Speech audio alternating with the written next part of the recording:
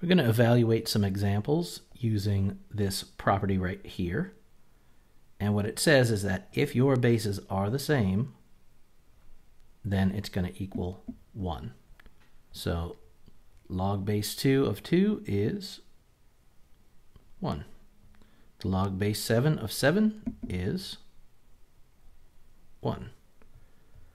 Log base 231 of 231, you guessed it, it is 1. Now these two down here are the same idea, a little bit different though. Here we have log of 10. Now if they don't put a base down here, your understood base is 10. So I'm going to put it down there, I'm going to put it in a different color, because that's not how they gave it to me. Now you can see that the bases are the same, and my answer is 1. And for the example down here, the natural log of e, well, that's in one of our formulas here over on the formula sheet. Natural log of e is 1.